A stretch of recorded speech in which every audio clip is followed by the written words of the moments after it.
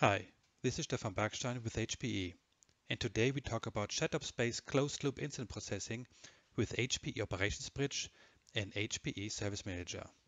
Let's start off with an OMI event that is posted into a channel for users who are responsible for the infrastructure operations of an HR service. Here we see the OMI event. A batch upload aborted due to a timeout. Next, check the system health of the database server using SiteScope monitors. Here's the command.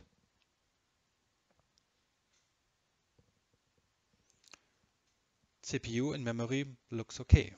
Next, check the disk space using a predefined OMI ChatOps tool.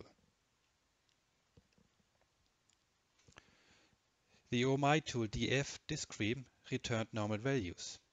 Let's escalate the event to Service Manager so that experts can help to resolve this issue.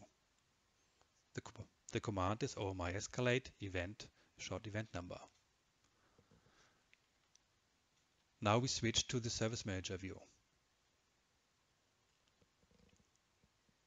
Open the incident.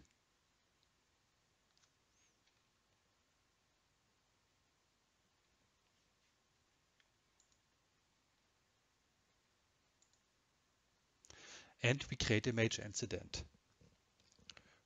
This action creates a new dedicated channel, a virtual IT war room.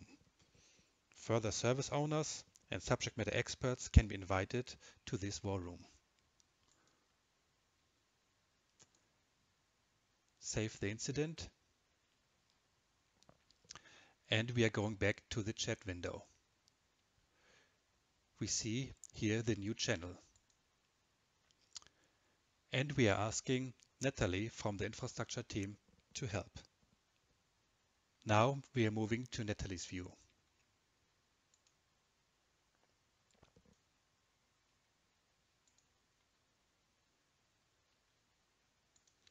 First, Natalie retrieves the details of the incident. Natalie is going to perform a couple of checks of the network using OMI tools. Here the ChatOps commands for ping returns normal values. Next, the ChatOps command for a trace route. Looks like too many hops.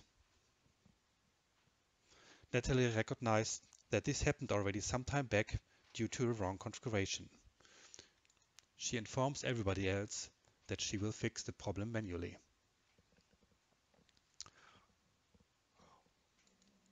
Once this issue is resolved, Natalie can update the incident directly from the chat window. Here's the updated incident set to resolved.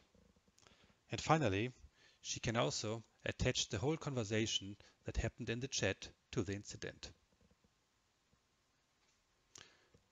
This concludes the small demo. For further information, visit HPE Live Network for ChatOps. Thank you.